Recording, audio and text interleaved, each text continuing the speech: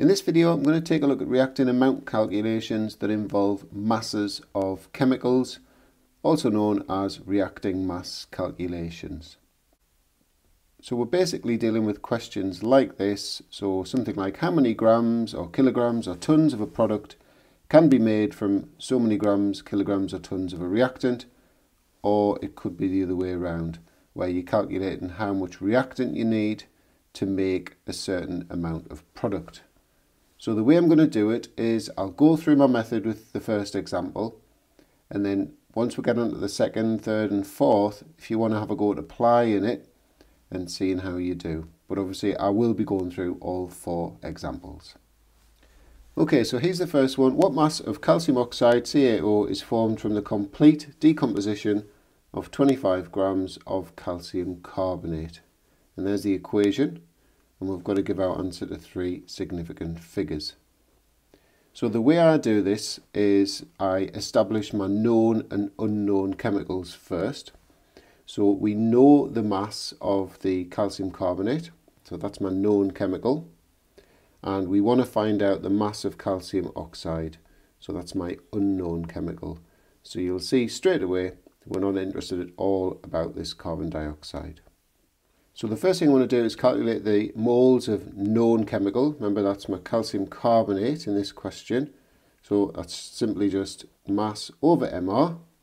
So that comes out at this number here. I'm keeping the full number in my calculator. I don't want to round anything because I could introduce what's called a rounding error into my final answer.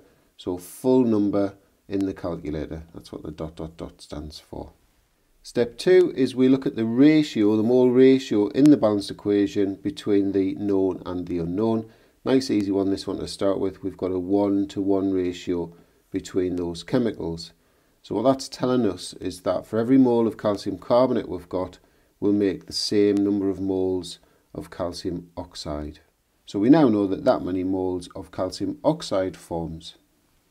And then the third and final part of this method, we basically answer the question. So the question was what mass of calcium oxide? So we need to turn these moles into mass, grams.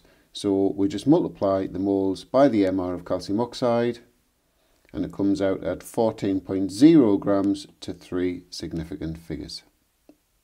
So there's the second one. If you want to have a go at that, pause the video and play on for the answers, otherwise just keep watching.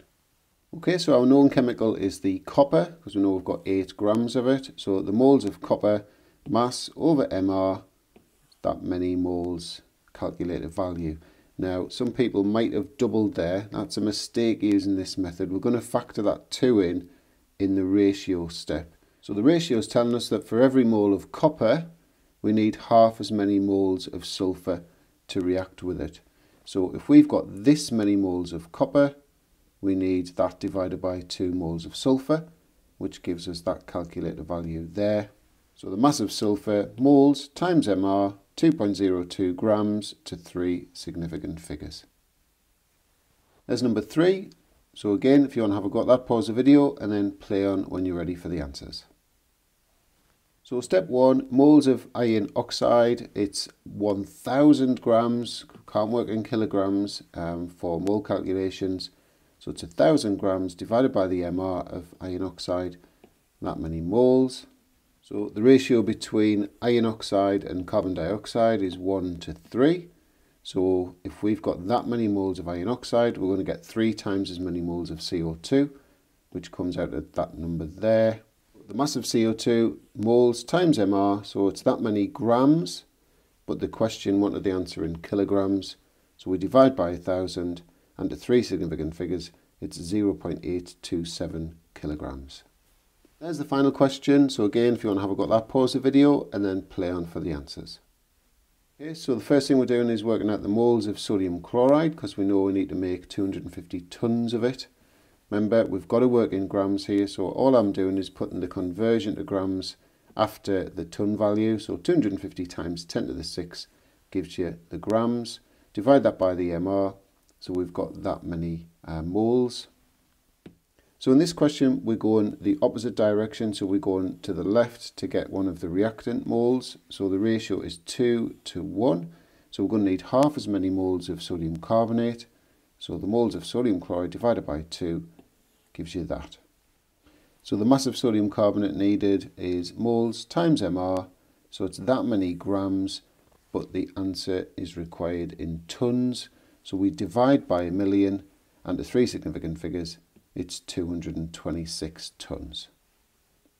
Okay, so hopefully that all made sense and you feel like you're able to do those calculations now. So here's a summary of the steps. So step 1, calculate the moles of the known substance. So that's obviously the one that you've got the mass for.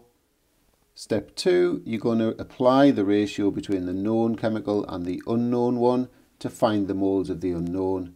And the unknown chemical is obviously the one you asked about in the question. And then finally you answer the question, and in all of the ones we've done today, the question was converting the moles to masses. And obviously be careful about your final units, because they don't always ask for the final answer to be in grams.